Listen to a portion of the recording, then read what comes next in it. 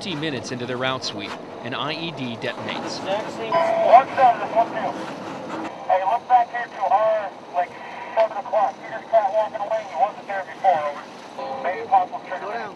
It's a selfless mission, hunting long city streets or under a cardboard box to find IEDs before someone else sets them off. Yesterday was pretty busy. We went on a Stryker Sweep and we ended up finding a site where they were setting up a complex ambush. We found 9 IEDs there. All of them were cement encased 155s with electrical wire coming out of them. First Platoon sweeps these routes every day. They know which Pepsi can is new and which pile of rubble has changed. That hasn't always been the case. First it was the triggermen, because we knew it was kind of hard to identify what the IEDs were, considering we'd never seen any of them. And once we found out what they were, it was easier to identify them. So we started slowing down and looking specifically for stuff that was out of place and just didn't look right.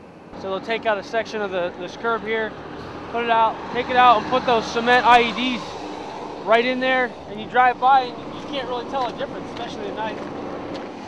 This is what happens right here. This is one of the holes. This is a big one right here.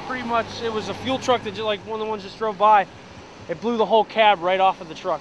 This checkpoint is new, built to deter IED attacks. There were more than 20 strikes in this area alone. It's still problematic. The IED Hunters find something suspicious nearby. It's just out of place.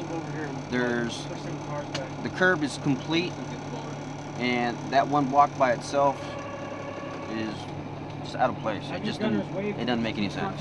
They can never be too cautious. There is no room for complacency on this mission. Yeah, small blocks on the curb here around the corner, and then that one's just laying there. False alarm, no IED. The convoys are safe to travel today. Some of these convoys are 2, 3, 4 miles long. And then we clear the routes, the convoys come through, and they go to their destination. The vigilance of the IED Hunter teams directly impact the safety on these routes, as well as the confidence of those driving on them. For the Stallion Report, I'm Army Sergeant Lance Milsted.